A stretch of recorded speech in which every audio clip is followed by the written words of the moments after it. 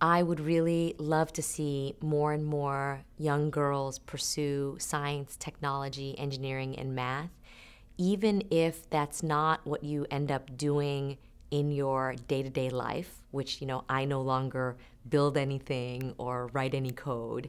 But I think it is such an important foundation for being a citizen in the society that we live in today.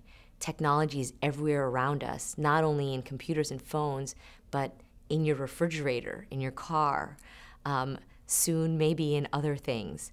And so I think for young girls to not be afraid of it and to actually pursue it and know that the numbers and the studies say you as a 10 or 12-year-old girl are just as capable as any boy in science, technology, engineering, and math, and pursue it. And don't let people tell you that it's not something girls like or not something that girls do.